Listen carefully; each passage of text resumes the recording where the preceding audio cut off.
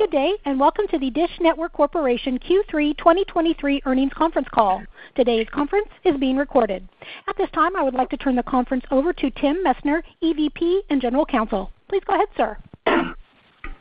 Thanks, Cynthia. Good morning, everyone. Thanks for joining us. We're joined on the call today by Charlie Ergen, our Chairman, John Swieringa, our President of Technology and COO, Paul Orban, our CFO, Tom Cullen, EVP of Corporate Development, Mike Kelly, EVP and Group President of Retail Wireless, and Gary Shaman, Group President of Video Services.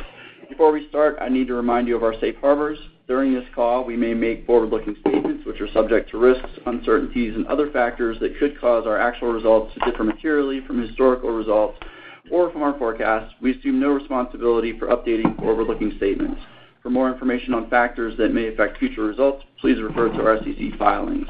We don't have any prepared remarks this morning, so with that, we'll open it up to questions, starting with the analyst community. Thank you. Okay, we will now begin taking questions from the analyst community. If you would like to ask a question, please signal by pressing star 1 on your telephone keypad. If you are using a speakerphone, please make sure your mute function is turned off to allow your signal to reach our equipment. Again, press star 1 to ask a question. We'll pause for just a moment to allow everyone the opportunity to signal for questions.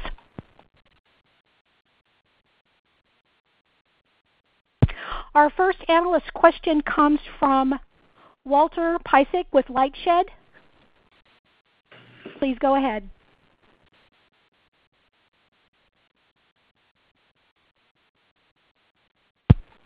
Walter, your line is open. Please go ahead.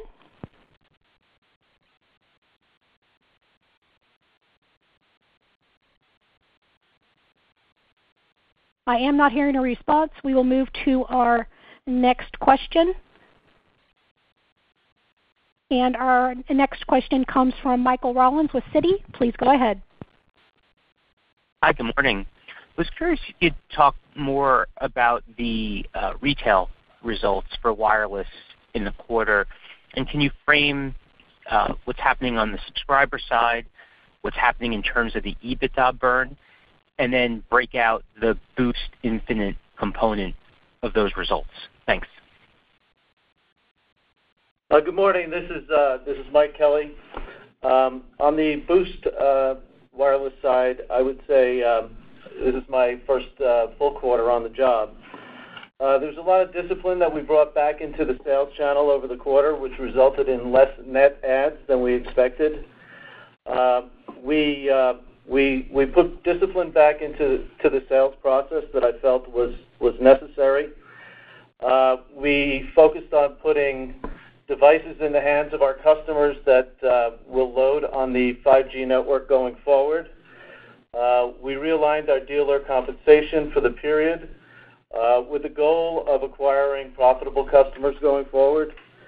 And we put back in control that we felt was necessary for profitable customers going forward. Paul, if you want to talk a little bit about the EBITDA? Yeah. So marketing was higher for the quarter. As Mike alluded to, with the change in the commission structure, it was elevated in Q3. You'll see that abate in Q4 as we get fully under the new commission structure. And also, as Mike alluded to, as it relates to equipment COGS, that was high for the quarter because we had a higher percent of handsets that had our 5G or that are capable to work on our 5G network deployed. That'll help us in future quarters as we'll get owner economics on those phones. And just one follow-up. If you look at the current base of Boost subs, 7.5 million, and the revenue that they're generating, is there a path just for that portion of the business to get that to be significantly profitable again, and that can fund the subscriber acquisition for new Boost Infinite opportunities? Or is it that the current business is dealing with just a higher recurring cost than maybe we've seen over the last couple of years? Yeah, this is Charlie. I'll maybe turn it over to Mike. I'd say a couple things. One is that when the CDMA shutoff that happened, that was kind of devastating for what we expected because we had to replace all those customers with new phones.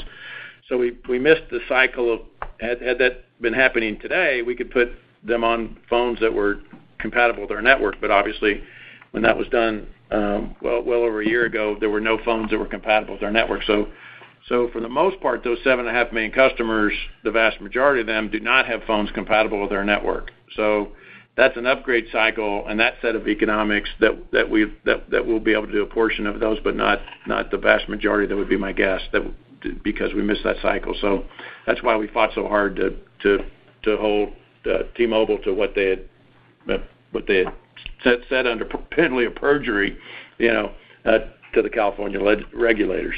When Mike came in, and he didn't, I'll give him a little bit more credit than maybe the street's giving him right now, but the customers that we have, that we were getting customers, we just weren't sure which ones were the good, some customers we made money on and some we didn't. And so I think now everybody we're putting on now, for the most part, we have high expectation that we'll make money, either because they're on our network or because they're on the MVNO, but they're just a different class of customer. And so some of that's discipline and how you do it. Some of the commission structure that he alluded to, for retailers, they were incentivized to get a customer, but they weren't necessarily incentivized to keep the customer. That's changed. They're incentivized to keep the customer today. So, and they have a lot of control over what customers they put on. So those are things that it's certainly my fault for not being more on top of that in the earlier years, but Mike has come in and made, those changes. And so we'll have better performance as a result of that on both prepaid and postpaid. Thanks. Our next question comes from Walter Piecyk with LightShed. Please go ahead. Thanks. Just a question, I guess, in general about the postpaid business. The value proposition is obviously very compelling, but it just feels like no one really knows about it. And it's on the Amazon homepage. It's not really there. Just curious, is there a plan for the ad spend to increase? And if so, how much flexibility do you have in terms of that spend? And then, I guess, related, CapEx-wise, how much can you cut? Obviously the CapEx is already starting to come down, but when we head into 2024, how many of the available dollars do you have that you can cut out of CapEx so you can actually use it to tell people about the $25 a month service? Well, I would say first on the Amazon relationship, I would say we do have flexibility in terms of how we continue to evolve and build out the storefront. A lot of things came together on a very short period of time towards the end of the quarter. We continue to work with Amazon to improve the overall storefront presentation. So you'll continue to see that evolve this quarter. And with respect to advertising, we do have a relationship with Amazon to focus on acquiring customers through that channel. So we'll be working with their advertising sales team as well. And excuse me, and this is Paul. I'll take the CapEx question. CapEx, we do expect it to decrease in Q4, and then going into 2024, it'll decrease also. What you're seeing is it's cash CapEx, so you had a timing issue. So most of what was paid in Q3 really related to Q2 deployments. It was more of a 10,000-foot question, I think. And yeah, go ahead. Sorry, Charlie. Go ahead, Bob. It's more of a 10,000-foot question, not like timing of this quarter versus next, but like if you were spending whatever it is, 2.7, 2.5, like can you take that down to $1 billion for next year, 500 million? Like how low can you go so you have those dollars to kind of use to tell people about the service? Because it seems like the service, again, offering is compelling. It's just like how do people find out about it? Yeah, if constructive criticism, are we doing a great job of marketing? The answer is no. Okay, the messaging probably didn't have quite the desired effect, as you said, because people don't know about it. And let me give you examples. If you walk into an Apple store today, you can't buy Boost, right? You can buy our competitors, but you can't. And when you go to their homepage digitally, you can't buy Boost. today. We're not even integrated into their system because that takes time, it takes an investment on their part. So we're hopeful that obviously they'll support us there. So we're not hitting on all cylinders there. That's kind of the bad news. The good news is we've made when we do it right online, we make that a better experience than going to a store. And that's the strategy that we have to have. We have to make online, whether it be Amazon or other partners, right? That experience be better for most people than going to a store and waiting in line and so forth. If we do that, we'll be very successful. And there has to be messaging and marketing and things to make that happen. But having said that, that's the strategy. What's nice about that is, in a funny sort of way, is we could hit the ground running a lot faster if we had 5,000 stores and postpaid, but we don't. On the other hand, if you make the online process better, you're going to wish you didn't have 5,000 stores. Talk to the bookstores of the world about that, right? So we think we're where the puck is going. We think we're in the right place. When we make it when it works, it really works, and it's a great experience. There are a ton of issues, but some on our side, some on our partner side, that we still have to correct operationally, because we would have liked to have had a few more months before we went out to the public. But iPhone came out on a certain date, we had to meet that date, right? Or else we would miss that wave. So we felt like we needed to be there. So we're a little ahead of our skis. It's a little bit like, so we're making a few more mistakes than we probably normally would like to make, but we're failing fast and we're learning, and I think that'll pay off for us. So I think strategically, Walt, we're on the right side. I think any criticism on the marketing side is well received here, in terms of we know we need to do better there, and we know that the messaging has to be fine-tuned, and it's not just the messaging, it's the operations, it's how you promote it. It's a 2 or 3 different things in our company with our partners working together to do that. We haven't quite cracked that yet, but we will. And how low can you get CapEx, Charlie, for 24? Well, I think nothing's changed. Actually, something did change a little bit. We've said $10 billion on the CapEx side. We're obviously short of that. The Puerto Rico sale, but maybe you're more familiar with that than I am, so maybe I'll let you. Yeah, that's Tom talk about that. That helps a little on the CapEx side. Yeah, I don't know that Paul's willing to give guidance on total CapEx for next year, but we announced the Puerto Rico sale this morning. We have a lot of experience in Puerto Rico over the years with pay TV and the last couple of years with wireless. It's a challenging market. It's a very competitive market. It has weather challenges as well. The build-out would be expensive, so we thought it best to enter into a transaction which gives Liberty a much more competitive spectrum position, frees up, brings us new capital in terms of the sale proceeds, as well as pretty significant capital savings from not having to build on both the islands, which are very expensive builds and higher than average OpEx. So by entering into the transaction, we'll now be able to focus those funds back into the continental U.S. But the big picture, thanks. Walt, I think I understand your question. We have several levers, right, that to manage cash. One of those is marketing and just the SAC in terms of acquiring customers. The more profitable customers, the faster you want to go. The more marginal a customer is, probably the slower you go, but it depends on how our total operations are doing. And then CapEx, where we've met our major milestone, it's not that expensive for us to make the next milestone, but because it's we've done the heavy lifting. On the other hand, you want to continue to invest in your network because you want to move people to off the MVNO. So we have to balance those levers, and so it's not an easy answer, other than you can expect CapEx will continue to decline the rest of this year and into 2024 before you'll see an uptick in the first half of 25 for a couple quarters as we finish that final build-out milestone. So it will free up capital. One more. It will free up capital. Yep. It will free up capital, and how that gets spent will be dependent on how well we're doing in our business.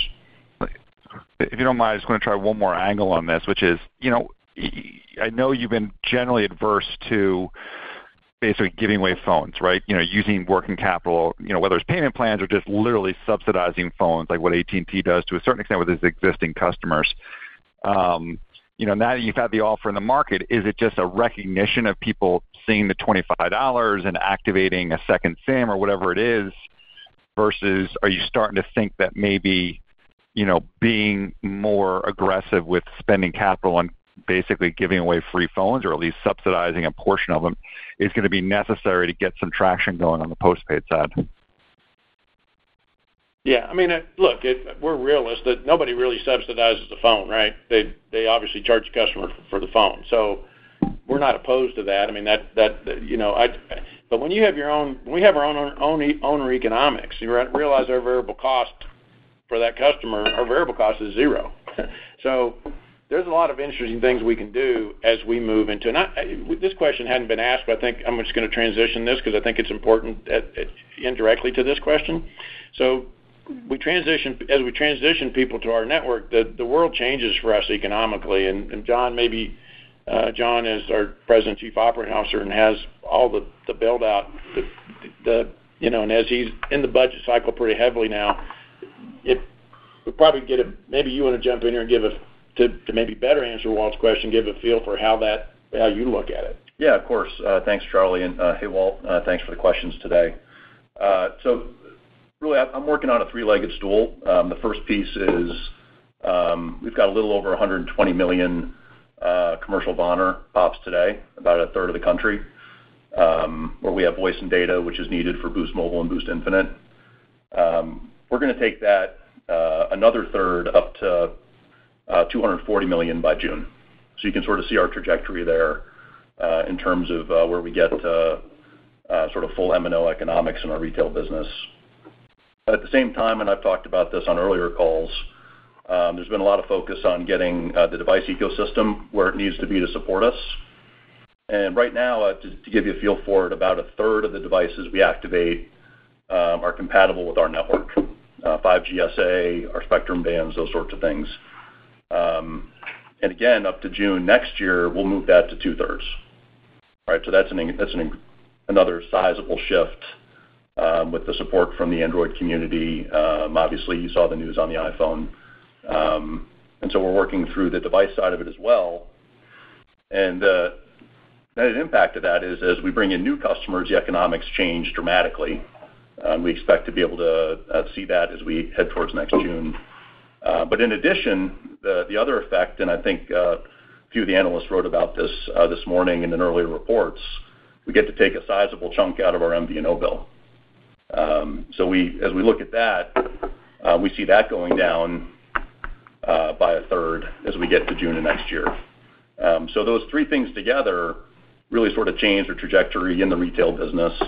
And I think where you started is the idea that where do we find capital to invest, and those are a few areas to look at and model around that.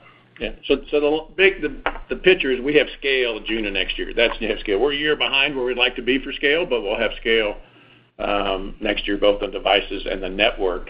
That network is about where Sprint was, at the end. So now you have scale, and your CapEx is primarily done. And you're only going to improve from the 2/3 that John's talking about. So that gives you a feel for it. Got it. Thank you. Our next question comes from Kannan Venkateshwar with Barclays. Please go ahead. Thank you. Paul, maybe a couple for you. When we think about the S4 projections that you provided with the EchoStar filing, it assumes sequentially an increase in losses, a further increase in losses in Q4 in wireless, and you pointed to some tailwinds and costs in Q4. So if you could just help us reconcile, the Q4 trends. And then as we look at the same projections for next year, there's a big acceleration in trends with respect to, profitability. So if you could just help us understand the underlying assumptions in terms of volumes versus price and what you're assuming to get to those numbers, that would be very helpful. Thanks. Well, overall, when you look at the forecast there's going to be some puts and takes, and the timing may change, but we believe the forecast that we had in the S4 is still accurate. We'll continue to deploy in Q4 more towers, and you'll have more OpEx, which will be helping to drag down OIBDA in the fourth quarter. And then as we grow, obviously you're going to have SAC and the costs that are related to growing the Boost Infinite and the Boost Mobile business in Q4 and in Q1. Got it. And then, Charlie, when you think about capital needs for next year and beyond, you obviously have the debt maturities, and the EchoStar deal should help address some of it. But if you step back and think about maturities beyond that, there's obviously a big, step up in capital required, even as your capex needs also potentially go up in 25 and beyond. So, if you think about beyond 24. How should we think about the capital plan? How much of it is internally funded? How much of it is externally funded? And, if you could just help us understand what your partnership options are or update us on that, that would be very helpful. Thanks. Yeah, I mean the way, obviously 2026 is a pretty big wall, in terms of, assuming you didn't refinance anything, right? And obviously, a lot depends on where the markets are, right? So what we want to control is what we control. From an operations point of view, we've got to generate as much internal cash from our operations as we can. And the way I would say it is we have a narrow path, but there is a path for us to achieve financial stability and make sure we meet our commitments. And so.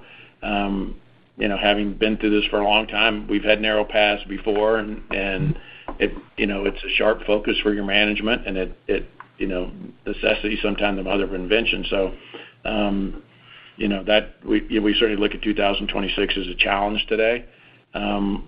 We expect that the market environment will be better in 2026, but there's no guarantee of that, obviously. If the market environment today was like it was the same in 2026, I think that would prove to be difficult for us.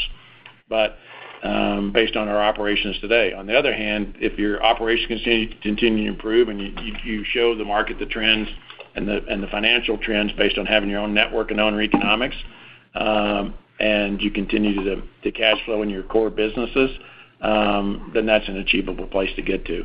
And so. My crystal ball it believes that we can do that, right? But I know it's going to be a challenge for us, and we have a team that's going to be up to that. Got it. Thank you so much.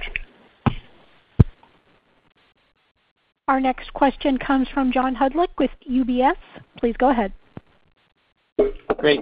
Maybe just a couple of follow-ups to Walt's question. First of all, Charlie, can you guys talk about any traction you're seeing with the iPhone 15 promotion, and when you are winning customers on the Boost Infinite side, where are they coming from? And then just lastly, clarification: what drives the uptake in compatible phones to 2/3? Is it just the availability of new phones that work on your network, or I'm just wondering why sort of June is it sort of magic in getting to that 2/3 number? Thanks. Well, this is Mike. Thanks for the question, John. Yeah, we're seeing some traction on the iPhone 15. No surprise.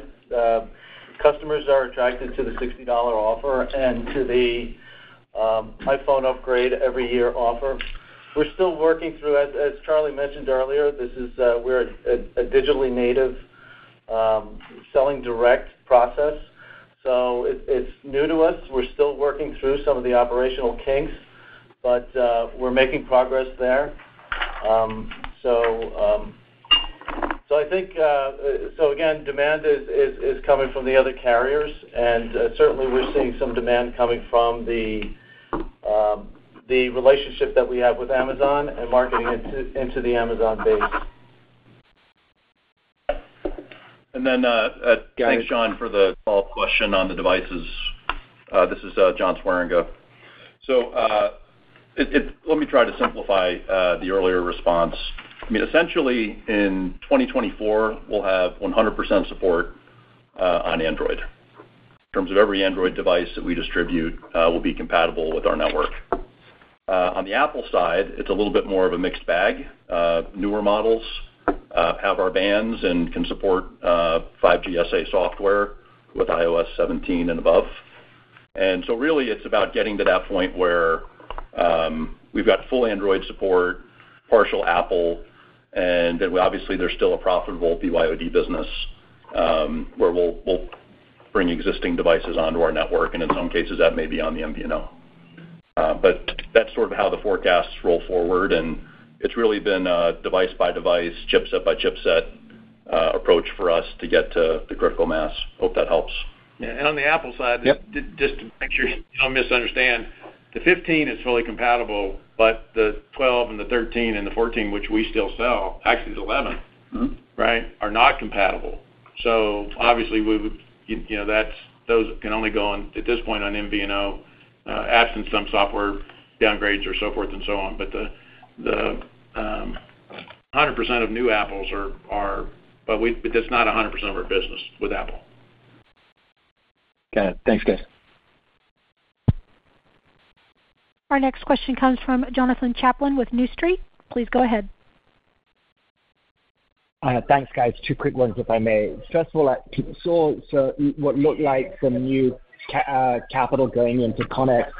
I'm wondering if there's still an opportunity to combine Boost with Connex and help accelerate the sort of the flywheel at Boost with new outside capital. And then I'm wondering, Charlie, if you can give us an update on where discussions might stand with TPG and AT&T on DBS now that you've got the EchoStar transaction squared away.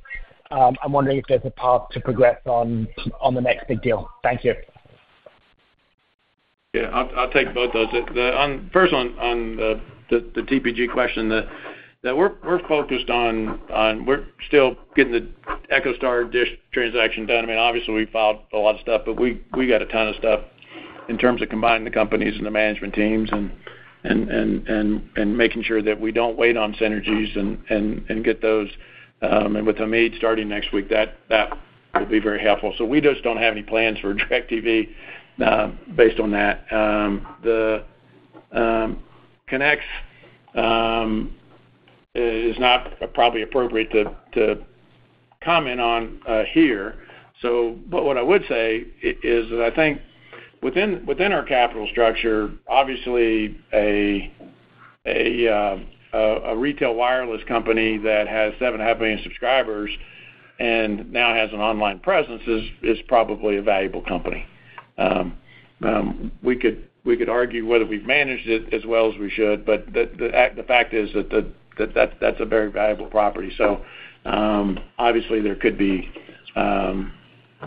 ways that there may be, that from an investment point of view, there may be people that are interested in that sort of thing. But it's also the same way with our network as well. There's only 4 companies in the United States that have a nationwide network and connectivity. There's only one of those companies that actually does it in a 21st century architecture, where it is a data-centric network built 100% for data, of which voice is just an application. And in the world of things like AI, where data is only valuable to you if you can utilize it, then you want IT architecture, you want IT tools like cloud and Kubernetes and so forth and so on. And that's what we've built. And that is a one-of-a-kind thing. And I think that's where ultimately the game will be won and lost for us, which is to make sure that we're not spending all our resources trying to do exactly the same thing that everybody else has done, and that we actually go where we have unique capabilities that we can do for folks and customers that others can't. And so I'm excited about Hamid joining next week, because that frees me up to do a little bit of that, which where can we take this thing where we have unique advantages, but perhaps maybe even our competition doesn't want to go, or it's not economical for them to go, and so forth. So I don't know that I answered your question exactly, Jonathan, but that's the color. Thanks, Charlie. Our next question comes from David Barden with Bank of America. Please go ahead. Hey, guys. Thanks so much for taking the questions. We've covered a lot of ground, but Charlie, could you explain your thought process on the T-Mobile 800 megahertz option? Spending $100 million up front. Obviously, you were going to have to spend 70 something if you didn't buy it anyway. But your bonds are yielding 25%. You're going to get $1.9 billion-ish from the EchoStar deal when it closes, but you said in your filings that that's not going to be enough to do that deal. So how does that deal happen? And I know you love to use the word options and optionality, but I think now might be a great time to be specific and crystal clear about how you see that happening. And then in a related question, you've got $3 billion in debt coming due in 2024. About 9 months ago, you maybe said that your intention was to take the convert that's coming due in March and use equity to refinance that. Is that still the plan? And how do you deal with the $2 billion coming due at the end of 2024? That'd be helpful. Thank you. Yeah. Well, certainly we're focused on the convert coming up in March. Equity obviously is more difficult because obviously the marketplace has been more negative for us over the last year on that piece. But we certainly haven't given up that equity could be a component part of that. The 800 megahertz is I probably can't give you a complete answer. First of all, we owed $72 million regardless, and we're thankful that we were able to work out with Department of Justice and T-Mobile to give us more time to put something together there. I mean, obviously we think there's some unique capabilities about that. We have built it out at Dish, so we're already heavily invested, probably more than $1 billion in investing that out. And so, in addition to the $100 million, we've obviously invested in that. Now you're not going to fall for a sunk cost fallacy, obviously, but economically, we think that 800 has some unique characteristics, and we think that there's use cases for it outside of of everything that we're doing. And the way I would say it is, to the extent that we have a good business plan for that resource, that may be financeable. To the extent we don't, it certainly is not financeable. And it's possible, even with a good business plan, given the marketplace today, that it's not financeable. But that's certainly going to be a focus for me for the next 6 months, and we'll see where we end up there. But we don't have. Obviously, we think that I think this quarter we reduced the odds that we're going to be successful there. We're realist about it. The marketplace hasn't improved since last quarter, so. We'll wait and see, but it's a unique resource. It's important to what we're trying to do to compete, and therefore we're gonna give it our best shot. Appreciate the comments, Charlie. Thank you. As a reminder, if anyone from the analyst community would like to ask a question at this time, please press star 1. Our next question comes from Ben Swinburne with Morgan Stanley. Please go ahead. Thanks. Good morning, guys. A couple of questions. On the retail wireless gross margins, service gross margins, and we've been expecting to see those get better over the course of time. And I know you guys signed 2 new MVNOs last year. Into this year, you were sort of double paying on back office stuff. I think that's ended. Why are we not seeing better unit economics in the retail wireless business on the service side as we move through the year? And what should we expect going forward? And then second, Charlie, I'm not telling you anything you don't know, but when you look at the value that the market is ascribing to the company, especially the market value, the equity and the debt, compare it to the sum of the parts value of what you've bought in Spectrum and et cetera, there's a massive gap there. Is there anything that you were looking at that would lead you to change your strategy significantly, and especially in the context of just a higher interest rate environment where you might look to unlock value differently through asset sales, spectrum sales, et cetera, than the path you're on? Thank you. I'll take the second question, and then maybe one. Yeah, I'll take the first. This is Mike. Ben, I'll take the first part of this. We've been focused on obtaining better customers, and so we've been putting better devices in the hands of our customers, those that will transfer over to the MNO as we build out. We've also been focused on aligning our dealer commissions with the long-term profitable needs of the company. So the dealer commissions had some impact on margins for the quarter. That'll change over time. I don't know, Paul, if you want to add anything? Yeah, I'll just add to that. You'll see a material decrease in the cost of services related to the commissions in Q4. Q3 had more costs in it as we transition to the new commission structure, and Q4 will be 100% on that new commission structure. I think the broader question is, where do you expect margins to go? That they will improve. Okay. And then on this, look, on strategy, my philosophy is I look at it every day, right? The world events, the competition does something, opportunity that you didn't know existed happens. So you're looking at your strategy every day, and you're looking at that as related to what your strategy is, and say, is there anything we should change?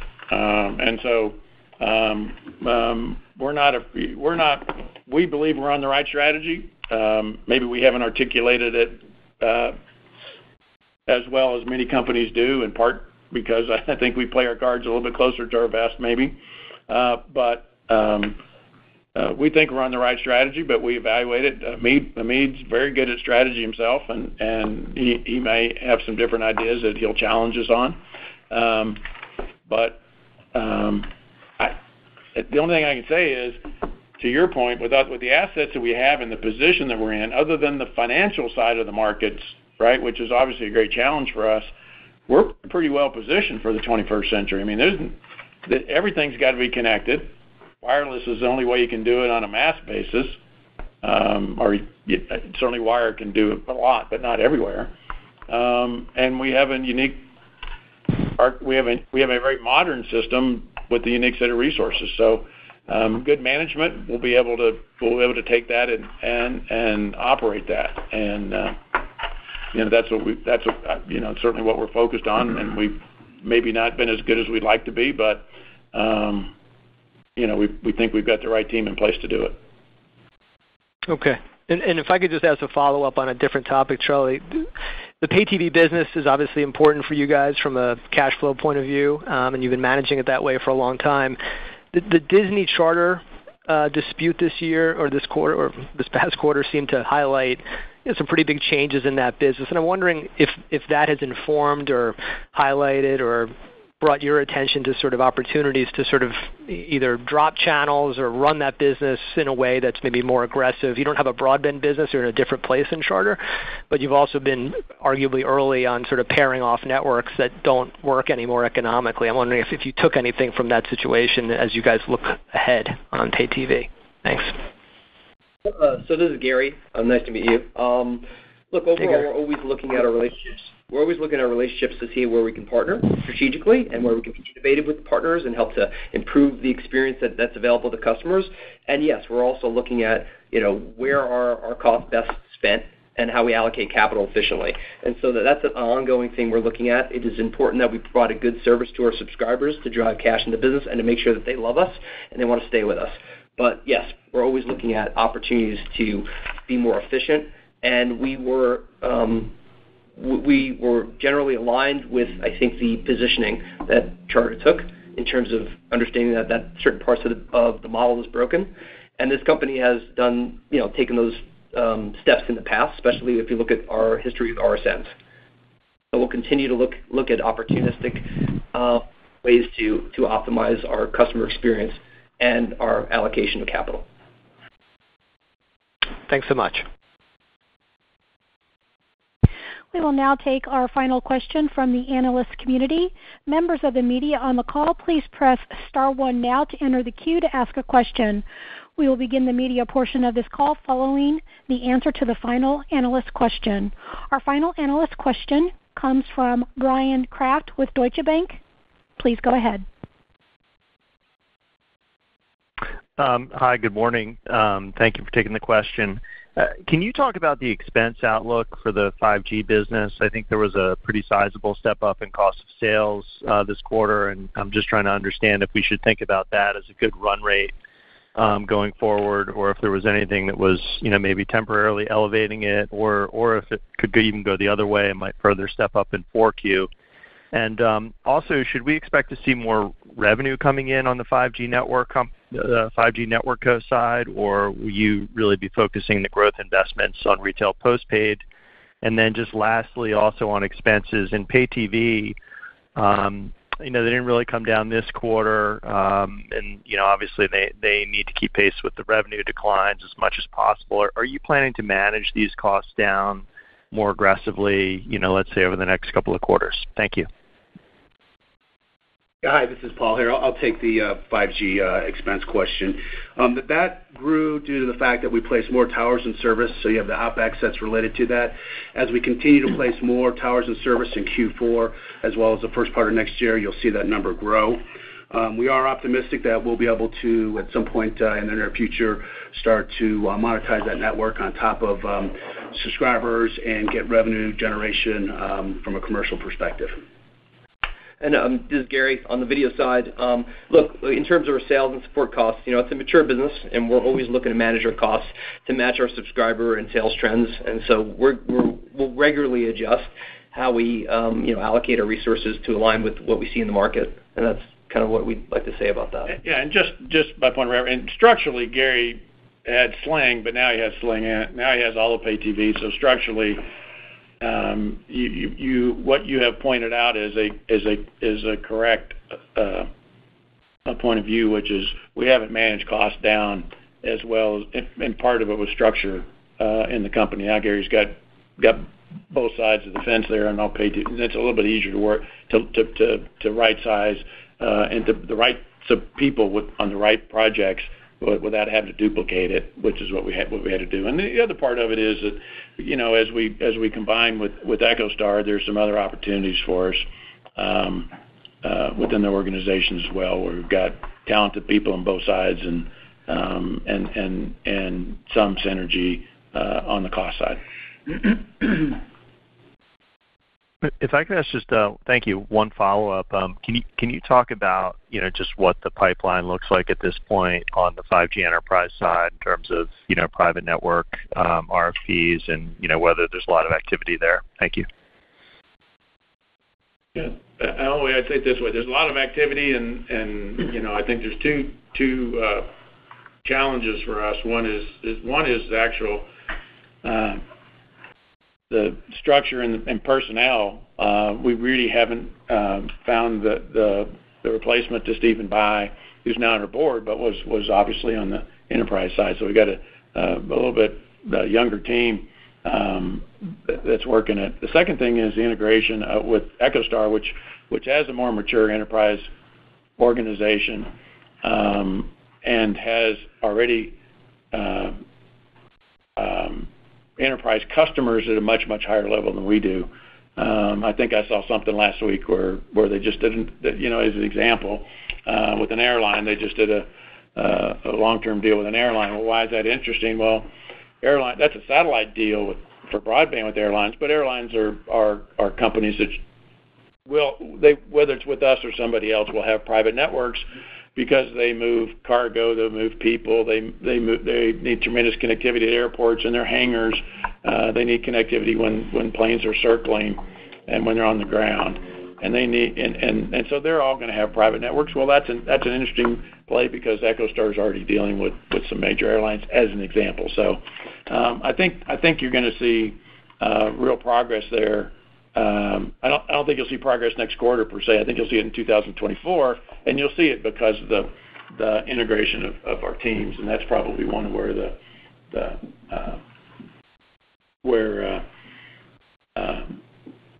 that you're going to see that kind of jump starts that business for us. And I know EchoStar has a pretty big backlog as an example of enterprise customer business already. And this is just, I think my discussions with the EchoStar folks on the enterprise side is they're excited because they get something else to sell. And in fact, for the most part, some of the enterprise customers are international, but all the domestic customers are certainly people that I'm sure we are in discussion or will have discussions. Thank you. We will now take questions from members of the media. Again, if you are a member of the media and would like to ask a question, please press star 1 now to enter the queue to ask a question. We'll pause for just a moment to allow everyone the opportunity to signal for questions. Our first media question comes from Todd Shields with Bloomberg News. Hi, thanks. Thanks for taking the question. Charlie, you said we just don't have any plans for DirecTV. Is that forever or just based on right now while you're busy absorbing EchoStar? Thank you. Well, that's certainly for now. I don't know how to answer that, but our focus is elsewhere. Okay, thank you. Our next question comes from John Celentano with Inside Towers. Please go ahead. Hi, thanks. Hi, everyone. Infrastructure question. Last figure I heard or saw about the number of cell sites deployed is around 16,000. I know you've progressed since then, but to reach the 75% of PEAs nationwide, what do you think you're going to need in terms of cell sites? So this is John. Hi, thanks for the question. So at top level, we're focused on the 73% VoNR footprint, which is most major cities, most NFL markets.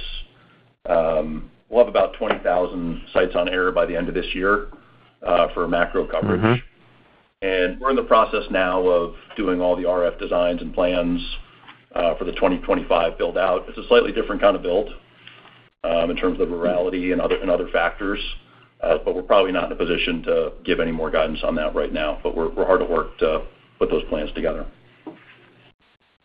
Okay, great. Thanks a lot. Yep. Our next question comes from Jimmy Schaeffler with the Carmel Group. Please go ahead. Hey, good morning. You've highlighted the 21st century quality of your new network architecture. Do you have any data or material analysis that begins to prove that out? In other words, how much better than current cell service will Dish Wireless be? Yeah, this is Charlie. Jimmy, I'd say it this way. From a consumer point of view, the incumbents do a great job. Their networks work extremely well, and I don't expect that we're going to see, while VoNR voice is on the margin a little better, it's not something that would make you rush out and say I have to have VoNR voice over 4G voice or whatever. So I don't think there's going to be a huge difference in the short term. I think it's a little bit, from the consumer point of view, it's a little bit how the architecture of everything goes together, including OSS, BSS, and how we might be able to change the customer experience long term. It's no different, and you lived through this, Jimmy, when we launched digital DBS along with DirecTV. The ESPN was ESPN. It wasn't really that much different when it started, but we made that, when it came to digitizing an interactive guide and making commercials less obtrusive and other things, parental lockout and things like that, we actually made the experience better. We'll have to do the same thing here, but I think in the short term, there's not a big difference to differentiate our network for the consumer. That's much different when it comes to the enterprise business, where the enterprise business is about controlling your data, making sure you get your data so you can improve your product, make it safer, make it cheaper, make it more innovative, gain market share of the competition, make sure that you're you're reducing climate change and sensors and all the kind of things that you might need where you have control over your data. And that's very difficult to do with incumbent networks. And so that's why I'm bullish on that side of our business, because I think we have strategic advantages, and that's why I'm excited about bringing the EchoStar team, or working with the EchoStar team, who's already down that path with satellite, and now we're going to add one more tool to that. So I'm not saying we won't have differentiation for the consumers. I think we will in a number of ways, but realistically, you're not going to see too much difference. Now, on the network side, realize our OpEx and CapEx and the actual cost of constructing network is much less. So we're getting a lot more bang for our money, which ultimately, can lead to lower costs for consumers. And Charlie, one more quick question. Do you see anything on the fixed wireless access side that entices you or interests you right now? Yeah, there's a bunch of stuff that I think is interesting. Obviously, we've been disappointed that the FCC hasn't ruled on our 12 gig fixed wireless. They ruled for 12 gig for satellite in a matter of months, and we've been at it for 5 years on the terrestrial side. The only interference from it is with ourselves, right? Is to DBS. So so we've said we're not obviously going to interfere with ourselves. So we're hopeful that that's a place that fixed wireless can go. The other part of it the reason I'm a little cautious is the government's going to spend somewhere between $40 and $100 billion on broadband, and they set rules, and it's even state by state now. And the economics of fixed wireless now are being decided by government agencies. And so if everything was fair and a level playing field and the best technology won, I would be unbelievably bullish on fixed wireless. The problem is if somebody is getting a subsidy, let's say for fiber, to run it 10 miles out to a farmhouse for $100,000, and the government's going to pay for that, you're not going to compete with that even though it's only $1,000 on fixed wireless, you're not going to compete with that $100,000 bill, because you have to pay the $1,000 as a private company, and the government pays the $100,000 subsidy. So until we see that sorted out on government policy, it's going to be a little bit tricky on the fixed wireless side. And so Charlie, do you see any companies out there that are massively improving the capabilities of fixed wireless so that it would get around some of that eventually? Again, all I can say is the government is going to pick winners and losers in that, and they're going to pick winners and losers in technology. And some companies are going to do a great job with some companies. As we know from past government subsidies, we know that some companies will do a great job, and that money will be well spent. And electricity was one of those things long term, that happened. The interstate highway system was one of those things. But we've also seen a lot of times where that money's wasted. Where perhaps fixed wire, broadband goes where there already is broadband, and maybe we haven't added new customers to that, and so there'll be some money that'll be wasted there, and we'll just have to kind of see where that goes. But it's hard for our board to look at a return on investment on fixed wireless when we don't know if we're competing against the government subsidy or if we're competing against the marketplace. And where we compete against the marketplace, we're very bullish. Great. Thanks, Jimmy. Operator, I understand that was the last question from the media, so thank you everyone for joining, and we'll talk to you again next quarter. This concludes today's call. Thank you for your participation. You may now disconnect.